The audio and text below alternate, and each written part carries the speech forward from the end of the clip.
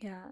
And I like, again, like I just keep going back to this concept where there's like the traumas we kind of all go through that affect how we act as adults. And then there's, you know, the PTSD diagnosis, which can involve flashbacks, which can involve, you know, nightmares, these very specific things. And they're all on this really, really valid spectrum of like the human experience. Just some people who maybe are diagnosed with PTSD need different tools to kind of get through those very specific things. But it's so important to talk about it because I think that it validates all of it, right? That like even just having a specific friendship as a child can influence how you have friendships now, and that's not something you can just get over. Just like all of this stuff, right? It all kind of carries with you and affects your behavior.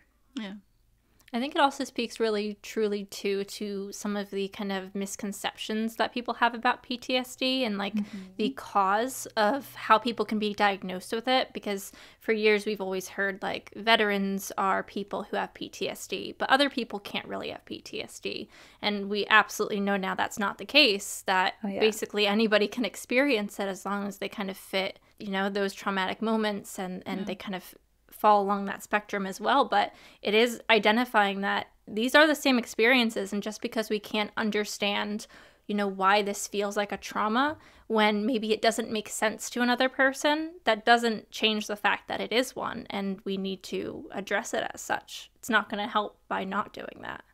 Exactly. Like the trauma is specific to you, not the outside world. Just because you haven't gone through, maybe you have gone through war or maybe you haven't, your own war is your personal thing. And like even you said, Brittany, about how your dog dying was a higher pain level at some points than what someone else would perceive, maybe your childhood trauma, to be the bigger one. But it really is what is personal to you in your experience and not the outside. It's like yourself is yours and theirs is theirs.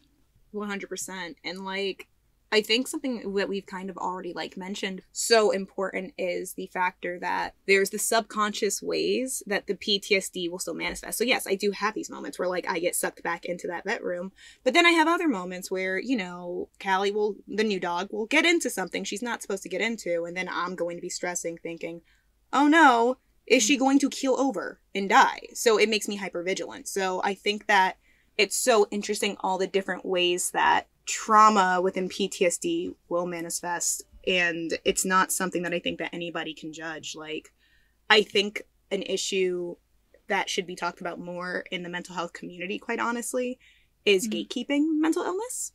110%.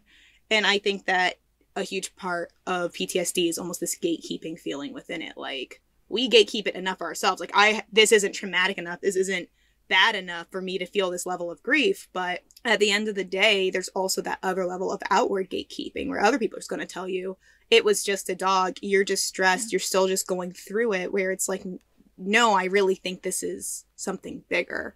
So I think that it's, quite honestly, there's so much that goes into it. 110%. That makes a lot of sense. I think that we really value what our experience is but don't feel like it's good enough, and that's something we need to like start breaking down the stigma. Right, exactly.